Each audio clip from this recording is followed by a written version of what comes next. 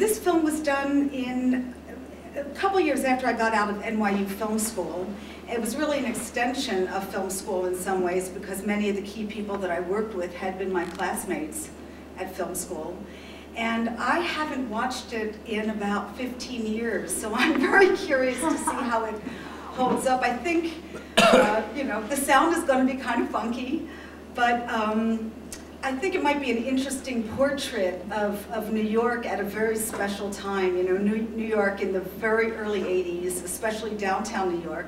So as a kind of, I'm hoping the story holds up, but also just as a kind of sociological look at that particular time in New York. I'm curious to see what it tells me. Anyway, thank you all for coming, and I'll be here afterwards to answer questions.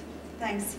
I haven't seen it in a while, and I guess I was surprised that, because it's so much about those characters and that kind of a girl, and I guess that kind of a girl is not universal, but she has her place in various time periods, and so even if you know, even if the environment is a little different, it was kind of interesting to see that character. Very much so, and the character, the relationships, even the styles, the hairstyles, it was all, and I realized, because I haven't seen the film since it came out, I realized that this film, your film, set the tone for many to follow. And I never made that connection until now. Yeah, many. And I can't rattle them off, but I'm just absolutely astonished.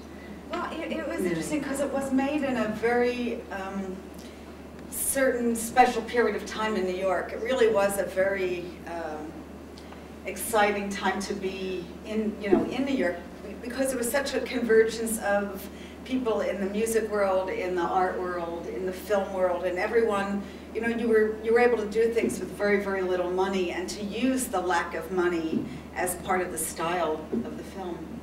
And it worked. It worked absolutely brilliantly. The if you were to, no, I don't even think I can go there. I was about to say if you were to do it again now, but you can't do that. You can't go back. I think one of the things I did try to do, though, was that, again, coming out of film school and knowing that I had such a limited amount of money, rather than try to do a story that needed more money to be told, was to try to use the kind of grittiness of the budget, of everything we had available to kind of add to this style. I do want to thank somebody, because watching it again, it was really interesting to see the production design, and the production designer is here tonight, if he's still here. So I really thank you. John Smithereens. You did a fantastic job. It's very wonderful.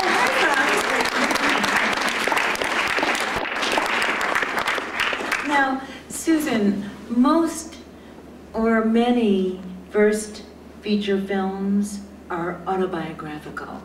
In this case, I don't think that is so. Can you tell me something about the inspiration for the story? Yeah. Well, it's not autobiographical, but there is something about, you know, I grew up in Philadelphia, and there is something, and came to New York to kind of be a part of something that felt I was missing in Philadelphia. So in a way, all these references to being in New Jersey and being an outsider and wanting to be an insider, that was the part of it that I related to, and that, you know, that feeling was what I tried to bring to that character. Although the things she does are different than things I might have done, but just sort of coming from someplace else and finding yourself in New York at a very special time when there was all this stuff going on. That was the inspiration of the character. It's a wonderful inspiration, and it's a wonderful way that you used that and twisted it and turned it into something else, so that it was not Susan Seidelman's story, which we're also used to seeing. I'd like to open it up to questions and answers. Questions, answers. Questions out there? What happened to the actress that played Ren? She's awesome. Yeah, her name's Susan Berman, and you know, I don't know, she did some theater stuff. She actually is married to a pretty well-known theater director named Des McAnuff, who's also done some movies, and they've worked together a little bit at the La Jolla Theater. But for whatever reasons, you know, I worked with her. I did a movie years ago called Making Mr. Right, and she had a small part in that. But I don't think she's done any other films. Yeah, speaking of her, the way she walked was so striking. It was part of everything in the film. Now, did you like direct her to walk like that, or what? I think it was all part of this little, you know, she's just this feisty little bulldog, you know, this little, you know, mutt that you keep, you know, kicking away, and just, you know, so I think that kind of tenacious, you know, even though she's quite thin and kind of gawky in her manner. But it's the swagger, it's the swagger. It's this, yeah. And it's just part of the attitude. I think the walk came out of the attitude. Yes. I have a two-part question. One, speaking of Ren, was she based on one particularly right on a school work that you do? The other part was how did you get to help be part of it? Can I ask, is Richard Hell here? Oh, okay, because he was going to come, but I guess he chickened out.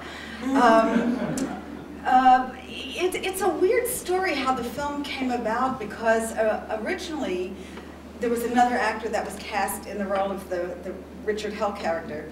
And we had started filming, and we started filming for about 10 days. And we were rehearsing for a scene, and it was a scene where the Richard Hell, it didn't end up in the film, but that character, the Eric character, finds Ren in his apartment and puts her out, throws her out the window, or places her out the window, and closes the door onto a fire escape, and she runs to get into another open window. Anyway, we were rehearsing and about to film, and the actor put her out, she ran, and there was a hole in the fire escape, and she just sort of fell through this hole. I mean, it was kind of weird for me being inside the building, watching her run along and then just disappear. And luckily she fell onto the fire escape one floor below, but it was in a big loft building with, you know, like 16-foot ceilings. Anyway, she broke her leg. And what happened is we had to stop filming. So we'd filmed for about, I don't know if it was 9 days or so, stopped while she was in cast.